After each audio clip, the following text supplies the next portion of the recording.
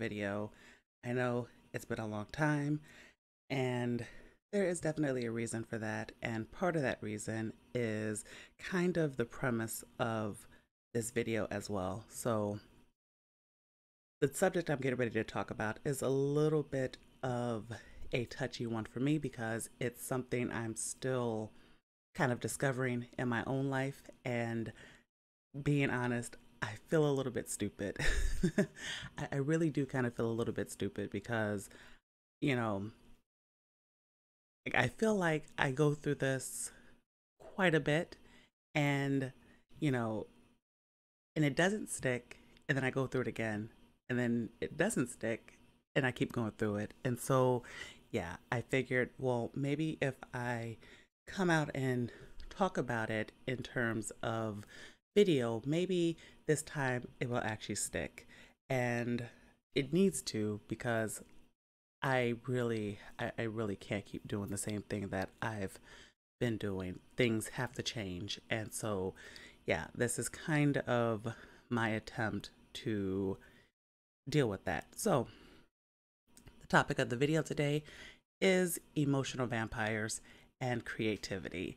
And I do think that it is kind of a really important topic to talk about just because, as someone who is creative, as someone who, like everything that I do, everything that I desire, everything kind of about me, involves some form of creativity. And so, although I like to think of myself more as a logical person, like when it comes to creativity, like atmosphere, setting, everything kind of has to be situated perfectly for me to be able to function properly in that realm. So, you know, this topic of emotional vampires has really kind of become more of a big deal to me. So, yeah, I really feel like I need to talk about it because I know that I'm not alone. Like I absolutely know that I'm not alone in the struggle that I am feeling. So, you know, as I said, this is kind of a way for me to work things out for myself and then maybe, you know, my struggles will, come across for others who may be struggling as well. And, maybe it will spark them to start thinking about it. Or maybe they've already gone through it and they're sort of like, girl, you can definitely get past it. Either way, that would be nice. Or maybe you've not struggled at all, in which case, I think that is amazing. And I would admire that so greatly because, you know, like I said, or maybe not like said, but creativity is one of those things where, you know, there are like, it's a hard thing. Not the creativity itself, but I think getting people around you to understand you as a creative person can be very difficult. So, I more love the stories of people that are creative that had family and friends and things like that that, kind of nurtured that creativity and, really kind of helped push them toward, that creativity and what they're doing for creativity because I definitely have not had that experience. And so, yeah, you know, those that were able to just do it and then, like I look at them and now they're so much further than, than I currently am. Like I find it to be amazing, which is why I'm talking about emotional vampires. So essentially, you know, to start, I'm not an expert and this is not a how to. I'm just someone going through it and, it's kind of, you know, above my head, above my pay grade, that expert realm kind of thing. But, you know, I do think that picking at certain problems and things like that can help give you deeper and better insight into just yourself as a person who's going through things. And that is what, you know, that's what I'm doing for myself. I'm kind of picking at this and figuring out ways of getting past it and getting through it. Certainly, you know, because I seem to keep going through this, I know that that means there's something about me that continues to, attract emotional vampires, and and it makes me deeply susceptible to it, and I need to figure out what that is, and then I need to find a way to kill it and then move on with my life. So yes, all of this is for that reason alone. And so part of the reason that I'm doing this video is because I was on Twitter, and I don't know if I mentioned this on I don't know if I mentioned this on the video, but or in a previous video, but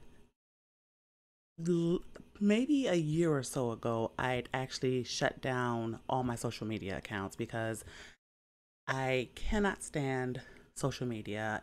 Twitter in particular is just a cesspool of garbage. And so I really, really, really, really wanted nothing to do with it. And I was content to do it. And I'm still really content not to do Twitter. But, you know, I've kind of come to the point as a creative, platform building is something that needs to be done because at this point I am a self-published author, and self-publishing, means having a place where people who read my things or people who are interested, need to be able to come, and I need to be able to interact with them. So, yeah, that means social media, even if I don't necessarily like social media. And yeah, that leads me to having opened a new Twitter. And so I did that. And one of the conversations that I saw as I was scrolling through just happened to be about Young Ripa and or Eric July and the new comic book company that he's launching, which I'm actually really excited to see his growth on that. I've watched his work on and off, so just the growth that he's had, I just, to a degree, I kind of sit a bit in awe of that, just to see, someone just pursue what they dream of, and just, like I said, people who've not had to struggle the way that I struggle, I admire them greatly, and I love watching them continue to grow and flourish. So, yeah, he announced, of course, that he was taking pre-orders for his Rippaverse comics line. And of course, you're going to have your individuals that are not going to like it, that are going to call him a grifter because, of course, he's not doing it the way that they want him to do it, i.e., he's not bowing down and kissing the ring. And there was a comment from Disparu, who's also a YouTube channel. I don't know much about it because I've only seen a couple of his videos, so I'm just kind of getting to know him and his content. But like and most of what I know him for is his commentary on the new Lord of the Rings series that Amazon's trying to do, which I know I did a video in the past saying that I might give it a chance, but being honest, that's never happening. Just the more I look at it, the more I see it. And, I guess I'll kind of blanket statement for a lot of those other previous videos where I kind of said, oh, maybe I'll check it out because that goes for Disney Plus with their Marvel things and the Star Wars things. Yeah, I never did. And I'll just say that I never did. I looked at it, or I looked at the landscape. I didn't look at the actual properties, but I looked at the landscapes, and I pretty much figured, yeah, it's not worth my time because it's like with comics. Why am I going to continue to subject myself to, you know, properties that make it clear they're being run by people who hate me? So, yeah, no, not doing it. And Power of like Rings of Power, I was about to say Power of Rings, but Rings of Power, yeah, that's also on my list of things that I'm just not going to do. It's like I can't be bothered with it. So that's that. So yeah, that's where I know Disparu a little bit of. And so he was making a comment because of course, you know, people who want to take risk can't come out, take risk without other people, deciding that I need to shut you down, whatever it is that you're doing. And so Disparu made a comment about emotional vampires and how emotional vampires project their insecurities onto people. And it's like I can't find the tweet at this point. I know I would have to do some serious looking it up, and I'm feeling kind of lazy, so I don't want to do that. But I would say that that really kind of hit me hard because, as I said at the beginning of this video, I've gone through this problem, you know, more than enough times to be concerned that, because it has definitely become a pattern. And I feel really stupid because I see it, I know what it is, and then I just keep letting it happen over and over and over and over again. And, you know, no matter how much I remind myself exactly of what he said, that it's emotional vampires and that they are projecting their insecurities onto you, it just didn't stick. So hopefully this time it does stick. And yeah, because I don't want to get off topic, but that was the key takeaway about emotional vampires. And so, attached to creativity, yeah, it makes total sense because I've I know I've talked about it definitely in my regular life, and I might have mentioned it on a video or two here, but you know, I worked an office job for 6 years, and I did not want to do it. I mean, and at this point, it's kind of like I went to college, and I really kind of feel like I regret even going to college, because for the longest time since I was a kid, I knew that I wanted to write. And, you know, part of what actually got me really writing as a teenager was finding put together books that I had done as a kid because I had a stapler and I had regular loose leaf paper. And so I would put them together and I would staple them like you would a book, and I would try to make different stories. And so, you know, writing just kind of was something that I really wanted to do. And I've always known it. And, you know, because it's something that's not easy to do, it was very easy for family to kind of come in and try to discourage me from doing it. And I think that's kind of like maybe the biggest reasons that people don't really fight against their emotional vampires. It's easy to, like, I feel like it's easier to do if it's a stranger coming at you because they don't know you. They aren't someone that you really care about their opinion anyway, unless you're just someone who's very sensitive to other people's opinions, in which case, yeah, a stranger's opinion of you could definitely throw you for a loop. But I I would like to think that overall, most people don't really spend a lot of time worrying about or caring about what other people have to say about them if they're strangers. You know, family, friends, that's a completely different thing because these are people that love you, that these are people that, you feel like they have your best interests at heart. And so in a lot of cases, it tends to hurt worse when you don't feel like they are actually accepting of what it is that you want to do. So, growing up, it pretty much was you had to go to college.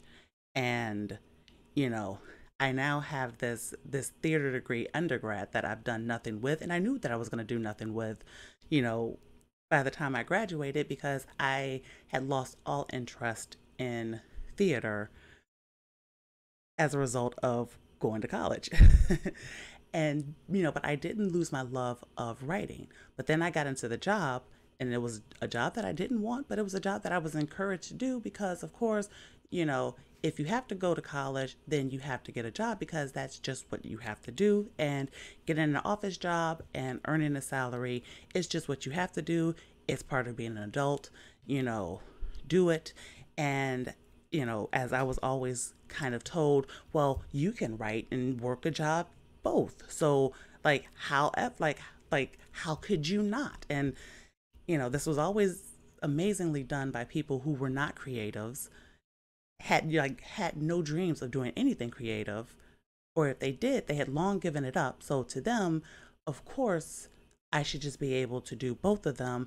And the answer is I was not able to do both of them. Now, I will acknowledge that there are actually plenty of people who actually can. And, you know, sort of like with those who've not had to struggle, I admire them greatly that they've been able to work jobs and, you know, gain salaries and still be able to write things. Like, I feel like on paper it should be easy to do, right? It should be easy. You know, you go to work, you work your 8 hours, yeah, you work your about 8 hours or so, and, you know, you come home and maybe you get a little bit of writing done, and, you know, you have the rest of the night to yourself. And I tried that for the 6 years, but, you know, all I kept finding was I wrote less and less and less, and I had less creativity and I had less desire to write, and I had just had more, you know, exhaustion and more irritability and, you know,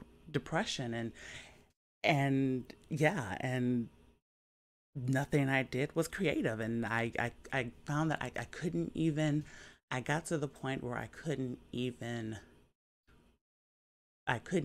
open up the Word document to even try to get any writing done. And that is, you know, literally the place that I found myself. And, you know, at that time, of course, you know, I ended up doing like a couple of writing workshops, hoping that it would help and things like that. And, you know, and it was funny because even at that time there were a few people, and, you know, they were strangers. One was a former boss that I had who ended up working elsewhere, you know, but I remember we ended up seeing each other at this event and we were talking, and because he knew that I liked to travel and he knew that you know, that I liked this more kind of casual way of doing things, of like being a risk taker and getting out there, and like I wasn't someone that was likely desiring to really settle. And, you know, I remember when I was saying, yeah, I'm working full time, you know, and I remember him just looking at me and just saying, oh, why would you do that? Like, you know, essentially, like, I mean, he had a full-time job and he was doing something that he loved, but, you know, for him to just be like why would you do that? Because obviously, you know, to him, because I guess in that way he kind of more knew me, that it didn't make sense for me to have a full-time job. And then, like I said, I went to a writing workshop and it was sort of the same thing. You know, I had this editor looking at my work, and the first thing he said is, why are you working a full-time job? You know, and it just kind of at that time kind of amazed me, because it really was sort of this thing of, well, but isn't getting a full-time job what you're supposed to do? Like, if I'm not working a full-time job, then how can I save up money and travel like I want to? If I'm not making money, how can I relax and do the writing that I need to do? And the answer was, well, I didn't do any of it working a full-time job. And I did. I never, any of the things I wanted to do, I never actually did working a full-time job, but I always did it because the emotional vampires in my life kind of just made it clear that it's just what you had to do. And so, yeah, I think, you know, when it boils down to it, because it is sort of the thing of, and I do want to talk a little bit about, you know, tackling this kind of emotional vampire thing, because, you know, I would say I'm definitely happier now than I was back then, in that I have, and I feel like I have a lot more freedom because I don't have the I don't have the stressing and straining of the full-time work that I had before, that killed all my creativity. And trust me, I've tried working other things and doing the same thing, thinking, okay, let's just, let's do some quote unquote respectability, and yeah, that it doesn't work with my creativity. So, how do you tackle dealing with emotional vampires? Because I do believe that that is kind of the biggest thing. And so, for me, I'm looking at it in kind of this way of, one, asking myself, who am I and what is my dream? Because, you know, this is something that I've wanted to do. I mean, one can say my whole life, since discovering books, since discovering writing, you know, since dreaming. I've always been somewhat of a dreamer. So, you know, I would say for me, the desire to be creative is much more powerful than anything else I would want to do in life. Like the standard jobs and things like that, I really have no interest in doing. And I don't. I have no interest in doing them. And even having tried doing them, I have no interest. I have no desire. And I would much like, and I would never give those things my all the way that I want to give my all to things like writing. So, understanding that about myself, you know, I think has really kind of been the major push of what's kept me moving forward. And so, yeah, I think in tackling my modern day emotional vampires who, want me to do what they want me to do, because essentially that is the thing, they're projecting their insecurities on you. So essentially they wouldn't want to they wouldn't want to take risks. They wouldn't want to, possibly not look respectable. They wouldn't want to do, you know, things that would make them seem flaky. Because, I mean, let's be honest. If you're going to be an emotional vampire, and if you're going to talk about what someone else is doing, you're probably a little bit judgy. So, you know, so you're gonna feel like people are judging you for what you're deciding. So of course you're gonna turn that on to other people. So yeah, keeping in mind who I am and what is my dream, and understanding how powerful that is. Yeah, I do believe that that's going to keep me going because you know, number two, what they're not offering what they're not offering is a compromise. A lot of them will make it seem like they're offering a compromise. It goes back to the, oh, well, you can do both. You can work a full-time job and you can write. How can you not? Everyone can do that. And they'll make it seem like you're an odd person because you're not doing what they think is doable, even though it's not something that they do themselves. So understand, like, they're not asking you to compromise. What they're asking you to do is give up, that part of you that may actually make you you. And I'm speaking specifically about creativity because, I think with people who tend to be creative, it just is who you are as a person. And one can say it's kind of a personality type. And so what you're really being asked to do is give up that personality type. Give up your personality and become who they would want you to be. And it kind of becomes their demand of you. Give up who you are, do what we think is best for you, do what we say is best for you, and in a lot of cases pretend you're not miserable.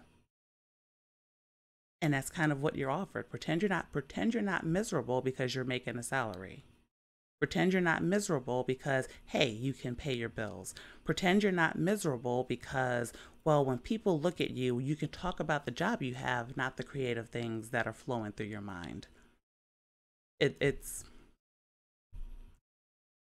not a compromise. And certainly for myself, reminding myself of that it's not a compromise, because it isn't a compromise. They're not asking you to compromise. They're not asking you to do anything other than to bend the knee. That's it. So,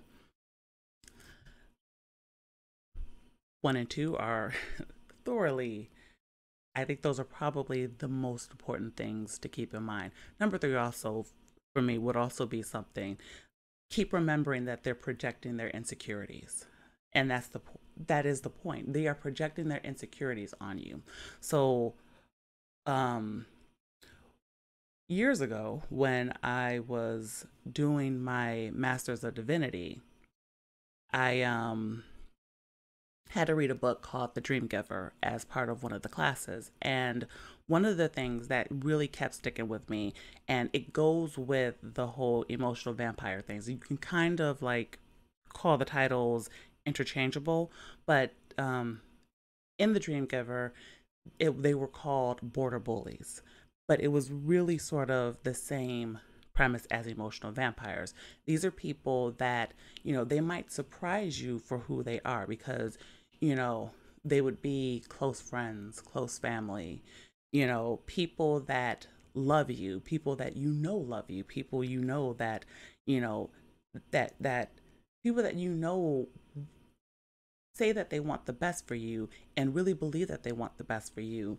And, that, logically that they are doing it because they want the best for you, but their words are basically killing you because what they're telling you is, you know, give up what it is that you want to do in this idea that you can remain with them in this sense of safety and security.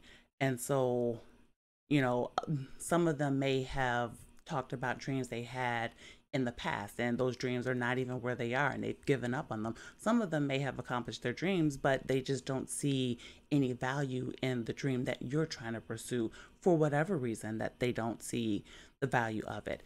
In any case, it still is the same thing of they are projecting their own insecurities, that the problems that they have with it really are their own problems. It's not something that they would do. They wouldn't do things because that really kind of boils down to, you know, if you're someone who's a risk taker, if you're someone who doesn't mind, you know, a bit of a struggle, if you're someone who, going full steam ahead is just who you are as a person, and you are ready to take on the world by bulldozing every, bit of resistance in front of you, you know, that can make people feel uncomfortable. And, people who definitely love the sense of safety and security, that's going to make them really uncomfortable because, you know, if there's something that they've been struggling with, then it would likely remind them of their own. And, I think that kind of would hold true for anyone. As much as I admire watching people, who are creative, advance and push forward and grow, it also has had, by contrast, made me feel a bit uncomfortable myself because it basically continues to tell me, what's your excuse? Why aren't you doing the same thing that they're doing? And yeah, that becomes the thing. Now, you know, the difference would be I'm not really interested in telling them don't do it. In fact, I'm more continue going, show me the roadmap kind of thing. I'm ready to run right behind you, but not everyone's going to be that. And so you kind of have to you're going to kind of have to come to the conclusion that number four, and this kind of is me going off my notes, but as I'm talking about this and thinking about this, this is sort of where I'm going with it. You kind of are going to have to be okay with the idea of distancing yourself from your emotional vampires. It's going to have to happen because, you know, one thing that I would say, your close friends and family are not being emotional vampires because because they have malice toward you. Strangers, yeah, all day, every day, it could literally be malice. You know, it could just be because they don't like you. It could be because they disagree with you politically. It could be any number of things, you know, that they're trying to stop you from doing what you're doing. But still, you're going to have to keep your distance because what you're never going to want to do, and this is, I go back to, this is kind of the thing that I have to learn and continue to learn for myself. I can't keep allowing myself to be thrown back into a tailspin because, you know, very easily I could be in a conversation with someone and they will just say something. And it's clear they're saying it because they're really thinking it and they really want me to just give up what I'm doing and they really want me to just do what they want me to do. And, you know, their mind keeps going back to why can't I just listen to them and just do what they want me to do? And that kind of that really does throw me for a tailspin for a while because I have to keep processing those emotions and feelings that they keep throwing on to me. So yeah, number four, understand you may just have to be distanced from some of the emotional vampires in your life. And you know, I really kind of think because I really kind of think in a lot of cases it will actually improve your relationships with some people because when you get to where you're going, they will have no excuses anymore to continue saying what they're saying. And for you, when you're not constantly having them in your ear telling you what they want you to do and what you should do and trying to, you know, take you out of where you're going, you can concentrate on what it is that you need to do. So, yeah, I would definitely say, I would definitely say that, yeah, those are probably the things moving forward I'm going to keep in line. I'm going to keep in mind, not in line, that I'm going to keep in mind, you know, when it comes to what I'm planning for myself for the future, because certainly I do have a plan and I am, you know, currently tackling the plan. So yeah,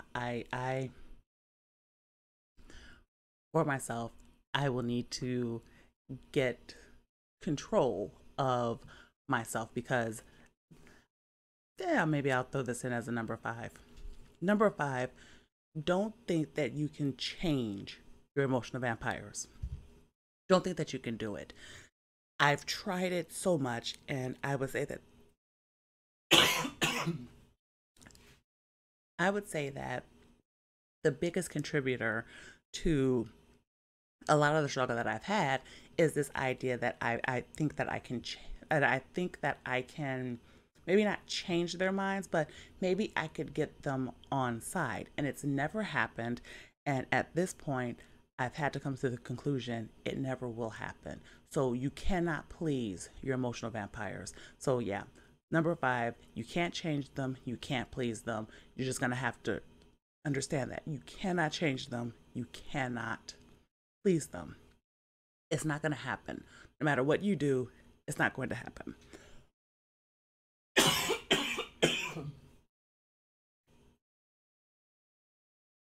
So understanding that, yeah, it's going to have to be understood. You're not going to you're not going to please them because anything that you do, and I'm currently learning this, anything that you say, anything that you do, because it's not what they want to hear, it's not going to please them. So yeah, refer back to number one. That's number six. Remember who you are. Remember what you want to do. Keep in mind how powerful that desire you have is. And, you know, maybe I'll throw in a number seven. Keep it moving. No matter what, keep it moving. Do what you need to do and keep it moving. At the end of it, you know, when you've tried everything that you could, if you still fail, but you've tried everything, I do think you would still feel value in what you went through because you had the chance to do it, you had the chance to pursue, you had the chance to just be you. So, in all things, yeah, keep it moving and do what you're going to do. And I guess that's it for my advice, non-advice corner, because I didn't want this to be like, I'm not trying to give advice or anything like that. I'm just trying to, you know, use some things in mind for myself. So, you know, yeah, that's going to be it for this video because that's really all I kind of wanted to talk about. And if you made it this far, thank you for listening to my scripted sort of rambling a bit. And yeah, I guess I'll see you in the next video, which should be a much lighter topic because I really don't want to do things that are very heavy like this, but I do believe that, sometimes it has to be said because in order to move forward, sometimes you got to deal with the heavy things in your life so you can do it. So that's it for this, and see you on the next video. Bye.